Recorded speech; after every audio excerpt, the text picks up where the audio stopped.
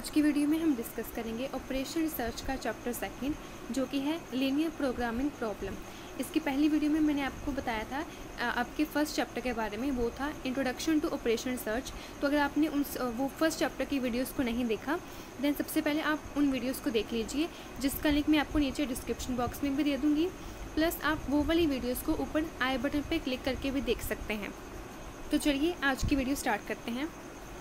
But उससे पहले if you like the video then please give it a thumbs up and subscribe my channel for more updates.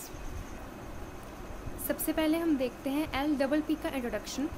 Programming problem deals with the determination of optimal use of resources, कि जो आपकी programming problems होती हैं वो क्या deal करती हैं कि आपके जो अलग अलग रिसोर्सेज है उसको कैसे डील किया जाए, प्लस उसका जो यूज़ है वो कैसे ऑप्टिमम यूज़ हो।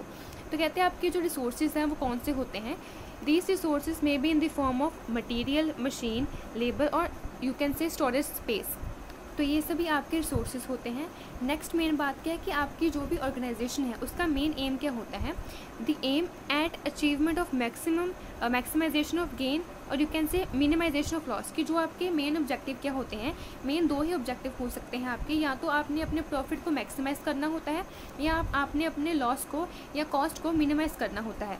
But both these objective are subject to certain limitation and certain कुछ रिस्ट्रिक्शन के साथ। कहते हैं ये जो है आपके ऑब्जेक्टिव्स जो होते हैं ये लिमिटेड होते हैं। इट मीन्स कि आप इजीली इस ऑब्जेक्टिव को नहीं अचीव कर सकते, क्योंकि आपके जो ऑर्गेनाइजेशन है उनमें अलग अलग टाइप्स की प्रॉब्लम्स होती हैं। जैसे कि आपके पास लिमिटेड रिसोर्स हो सकता है, आपके जिसके साथ आप अपना सामान को बनाते हैं, जो आपकी मशीन होती है उसमें डिफ़ॉल्ट हो सकता है।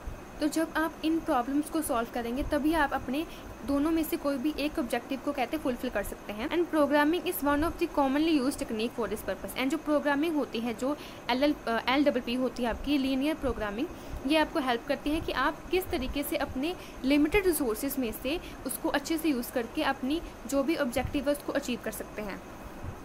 नेक्स्ट है meaning and definition of linear programming.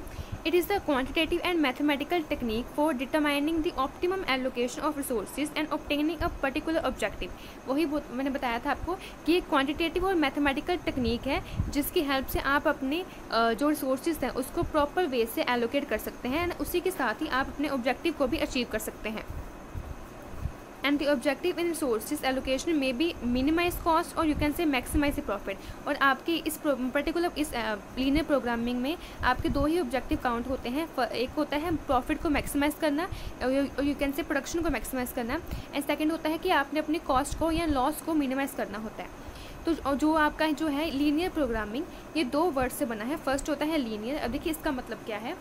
This word is use to show the relationship between the decision variables, कि जो भी आपके अलग अलग वेरिएबल्स हैं जिनके बेस पे आप अपना डिसीजन लेते हो, उन सभी के बीच में कौन सा रिलेशनशिप होता है उसको हम कहते हैं लीनियर। एंड सेकेंड वर्ड है programming. It implies the planning of activities in such a way that the activities will with available resources yield optimum result. ये इसमें क्या होता है, प्रोग्रामिंग में आपकी एक्टिविटीज़ जो होती हैं उनकी प्लानिंग की जाती है और इस अकॉर्डिंग प्लानिंग की जाती है कि आपके जो अवेलेबल रिसोर्सेज हैं वो आपको ऑप्टिमम रिजल्ट दे सकें। उसके बाद नेक्स्ट मेन पॉइंट है कि अगर आपने अपने फॉर्म में लीनियर प्रोग्रामिंग मॉडल को यूज़ करना है, देन आपके पास सबसे पहले बेसिक रिक्वायरमेंट क्या होनी चाहिए। सबसे पहले आपके पास कोई भी ऑब्जेक्टिव फंक्शन होना चाहिए, चाहे वो मैक्सिमाइज़ का हो चाहे वो मिनिमाइज़ का हो। सेकेंड है कि आपके पास अल्टरनेटिव कोर्स ऑफ एक्शन होने चाहिए, कि आपके पास अलग अलग ऑप्शंस हो, तो तभी आप उनमें से एक बेस्ट ऑप्शन अपना चूज़ कर सकते हैं। थर्ड पॉइंट है कंस्ट्रेंट्स। कंस्ट्रेंट्स का मतलब क्या होता है, रिस्ट्रिक्शंस। देखिए रिस्ट्रिक्शंस का मतलब क्या होता है कि जैसे आपका बिजनेस है तो वहाँ पर आपको पता है अलग अलग टाइप की रिस्ट्रिक्शंस होती हैं। फॉर एग्जाम्पल कि अगर आपने प्रोडक्शन करनी है, देन आपके पास इनपुट कम है प्रोडक्शन के लिए, आपके पास जो मशीन है वो उसकी जो मशीन की पावर है वो कम है, तो ऐसी अलग अलग आपके पास रुकावटें होती हैं। लास्ट पॉइंट है इंटर रिलेटेड वेरिएबल्स, कि आपके जो भी डिसीजन वेरिएबल्स होते हैं वो आपस में इंटरलिंक होने चाहिए। नेक्स्ट मेन टॉपिक है आपका अजम्पशन और you can say properties of linear programming. सबसे पहले है प्रोपोर्शनलिटी। प्रोपोर्शनलिटी का मतलब क्या होता है, जैसे कि सपोज यहाँ लिखा है that if a product gives a profit of ₹25 and the profit earned from the cell of 10 such product will be to 250। इसका मतलब क्या है कि अगर आपके पास एक प्रोडक्ट है तो आप जब उसको बेचते हो तो आपके पास प्रॉफिट आता है 25 का। तो अगर हम उसी प्रोडक्ट के 10 पीस बेचेंगे तो आपके पास प्रॉफिट कितना आएगा, 250 का। इट मीन्स कि आपकी जो प्रपोर्शन है वो एकदम फिक्स होनी चाहिए।